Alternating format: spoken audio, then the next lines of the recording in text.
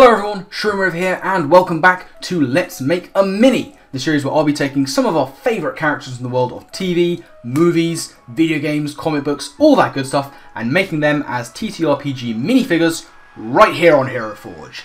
Yes indeed. Now, today I am very hyped. So, for a long time I was trying to make video game characters from kind of the indie section of games, and I tried quite a few. And not many of them worked. I ended up having to make like edited, reimagined versions. Like I made a reimagined version of Hollow Knight because he's very difficult to make in Hero Forge. Similar kind of thing with Minecraft Steve.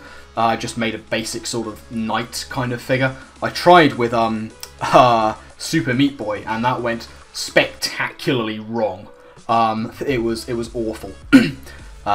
It was just a bad time to be that character. But there is one that I think we can really work very well with, and that is going to be Shovel Knight. Oh yes, I think we can make a really good approximation of Shovel Knight. I think Hero Forge has all of the tools we need to make a really good Shovel Knight. So without further ado, let's make a mini. Starting off with our human male. Now, some interesting things are going to be happening here. We're going to look into the head, and we're actually going to remove basically everything. We're going to remove the ears, we're going to remove the hair, we're going to remove the eyebrows, we're going to remove the eyes maybe. Well, the main thing actually we need to do here is change his face to the completely blank one. Yeah. Weren't expecting that, were ya? Ho ho! Fun times. Yes, we're going to remove that entirely because that's going to be completely monotone. We don't need anything on there at all. In fact, it's better that we don't have anything at all. So yeah, that's pretty much all we need to work on the body. We do need to make him a little bit squatter and a little bit bigger.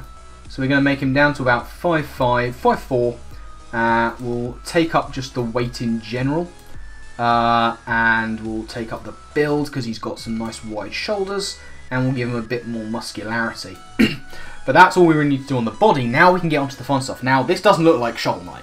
Not even a little bit, but it will, I promise you. So, let's take a look at the clothing. We'll start with the chest piece, and what we really want here is something quite simple that we can make mostly monotone, just it's kind of two-tone blue with a bit of like gold inlay going on like the pauldrons and the belt and stuff. So realistically, what we're looking at here is a mixture of like paladin stuff and maybe some tactical armor for the trousers. The paladin armor is definitely a shoo-in though, because it's the plainest but bulkiest armor that we have access to. So let's find it. Let's find it together, gang, shall we? Here it is, Paladin's chest piece. Lovely. Now the neck is a bit different, a bit difficult, but that doesn't matter. Realistically, because we're not going to be changing, we're not going to be seeing it much. The one thing I do want to do though, and I wouldn't normally do this, I want to add in the colour of certain parts first, and that is actually going to be the face. It's going to be the face, and we're going to actually weirdly colour it in primer.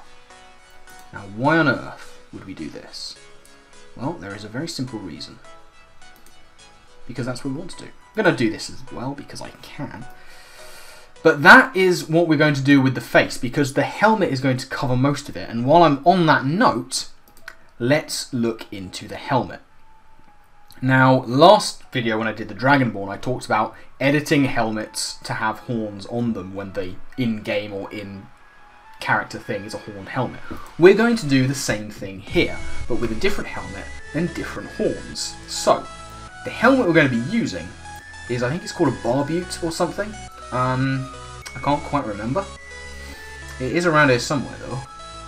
So I'm just going to find it, see if I can find out where that helmet's gone. It's around here somewhere, I've probably gone past it, and I have.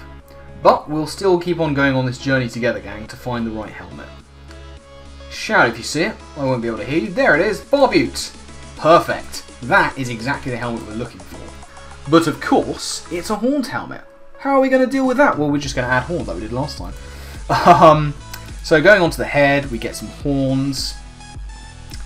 Now, realistically, these are probably the horns we're going to be using. I mean, look at that. it's Shovel Knight. It just is. So now with that done, we can do the posing later. What we want to work with now is some colour a little bit. I want to put some colour in and some more clothing actually. Let's do the clothing first, what we're talking about. Now on the legs, we again want something quite simplistic, and some of the power armours are going to be the best options here, because it will give us more sort of segmented stuff to work with. We want on the legs, we want segmented stuff. That's going to be the best option. So, that in mind, I'm looking for something like this, the power armour. It's got a belt, it's got this kind of stuff. Most of the leg won't be seen because I really have some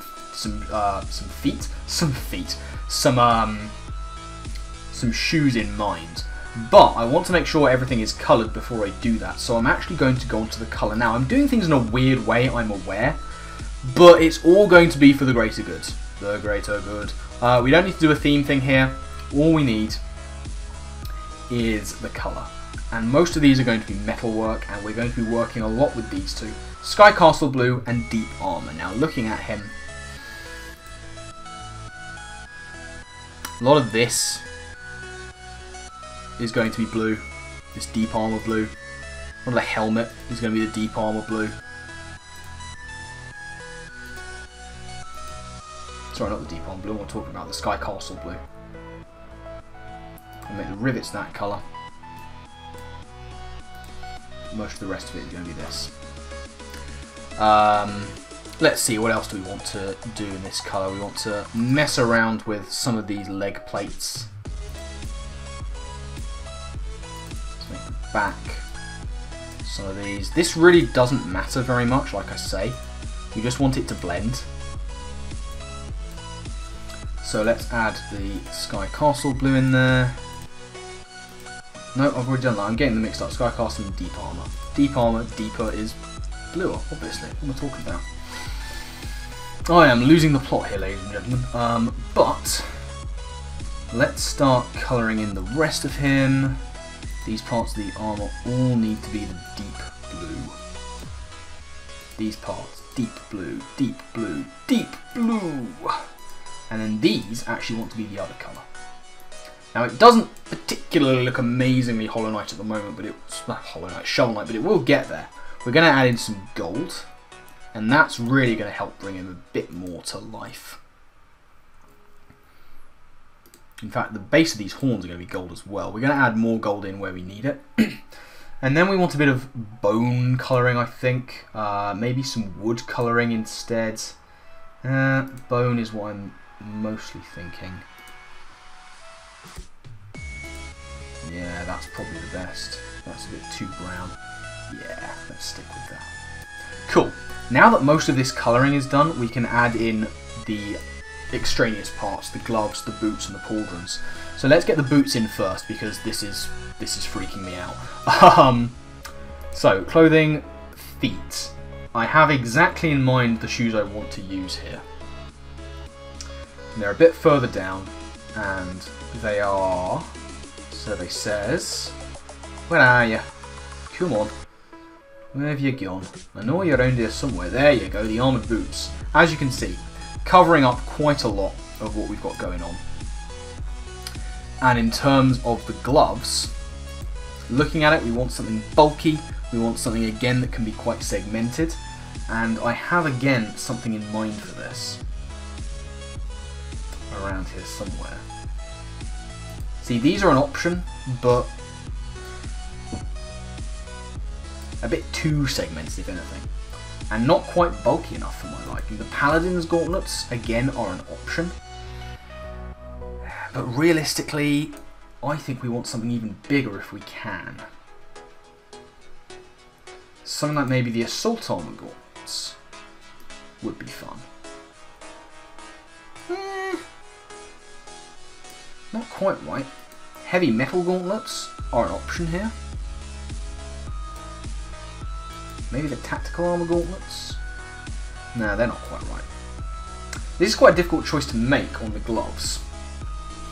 But it is all going to come together. I think we may have already happened upon the one we want to use. I just can't quite decide. So let's Control Z through it. Not those. And not those.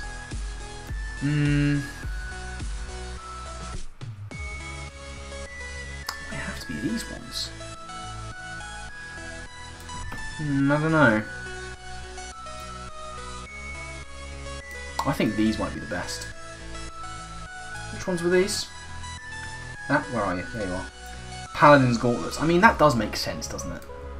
Yeah. Yeah, let's stick with that. And now let's get some more colour on the go. Very easy to fill these in, really. It doesn't... I'm just using my image as kind of a semi-guide. In reality, it doesn't really matter which blues you use where. The vast majority of this, it's kind of interchangeable. So I'm just going to throw in like random bits here and there and just kind of see how it looks. I think it's probably just going to look fine. As long as there's a bit of blending going on, then it will all be pretty okay. Bit of blending in there, on the shoe. The shoe. It's not really shoes, it's boots, isn't it? And again, you see, it doesn't really matter. Like, that looks fine to me. What I might want to do is edit his posture a little bit. And then we can finally work on the gloves, and that is basically just darker at the fingers. And everything else is kind of just the light blue. Maybe I'll make that bit the dark blue. And everything else just becomes light. Very simple. And there we have it. For the most part, Shovel Knight is done. One thing I do want to do, as I say, I need to edit the measurements quite drastically. His height needs to come down a little bit. And now that I think about it, he needs to be a bit sort of bulkier build up there. Take the height down even more. He is a little fella. Let's make the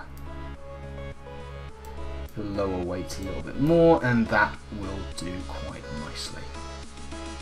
Cool.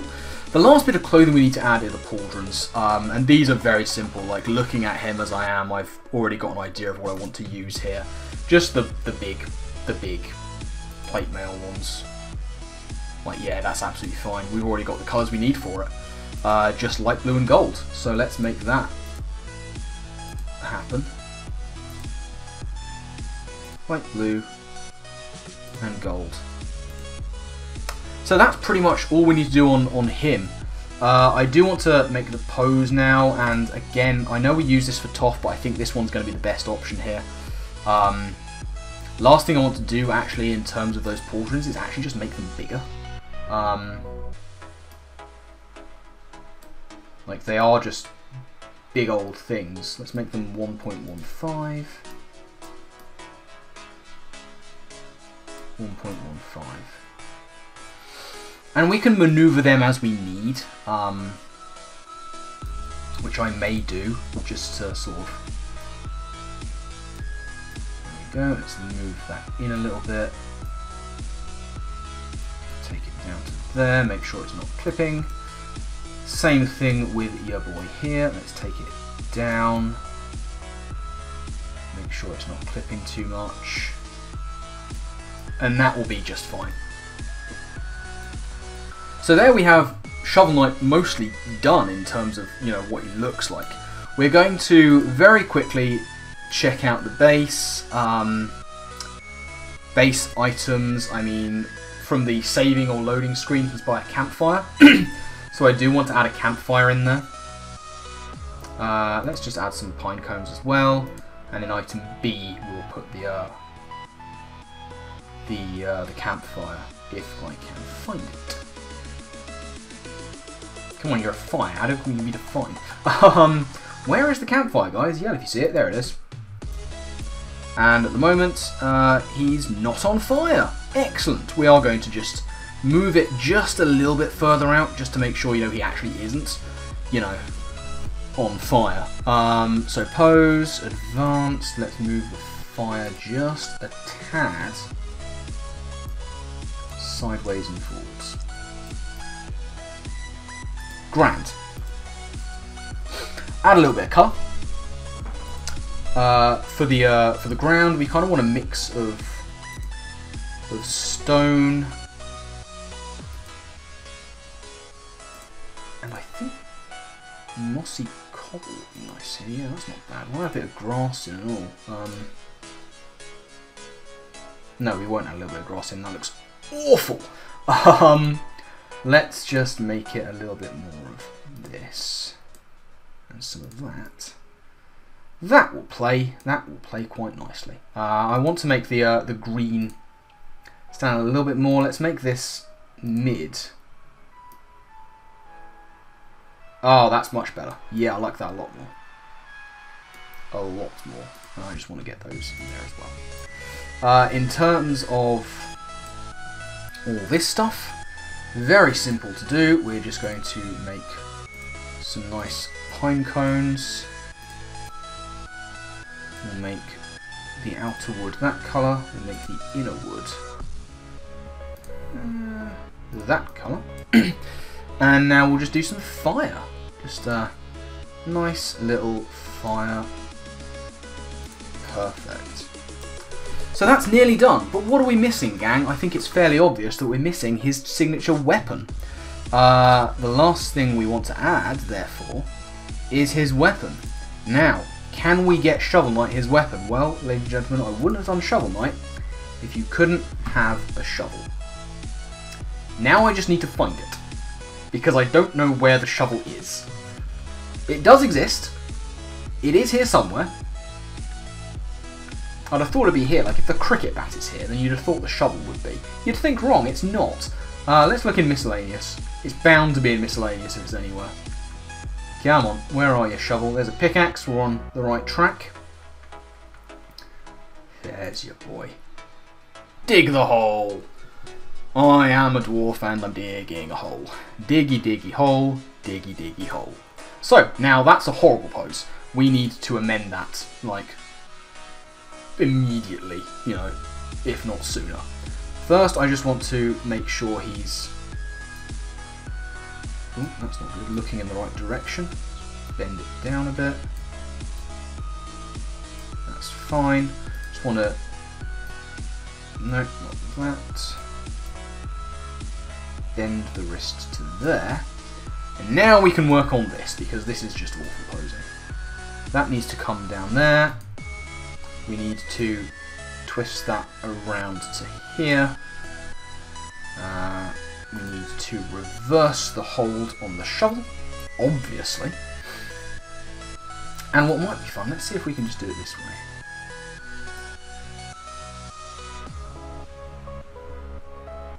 Yeah, I think it's better if you're holding it like this. So let's mess with this a bit more.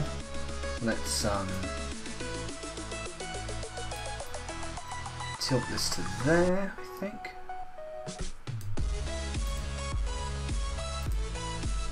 And really I want it facing out a little bit more, if at all possible. So let's move the elbow even further out. Yeah, that's good. I'll have him not quite tilting it that much. Let's twist it around some more, bend it up a little bit. Let's twist this around. We need it to be gripped further towards the end. Let's twist it around so we can see that it's a shovel. And finally, let's paint it. Bit of colour on there, why not? Let's push the boat out. Double wood on the handle. Let's have you and a lighter one, I think. Very nice. Very nice. Some metal. I think his handle is actually blue. And then we can have this. Oh, it's two-tone. I didn't know that. I think we just want it to be singular tone. And I think we just want to take the blue down just a touch. From the high, we want to go and transverse it to more of a low blue.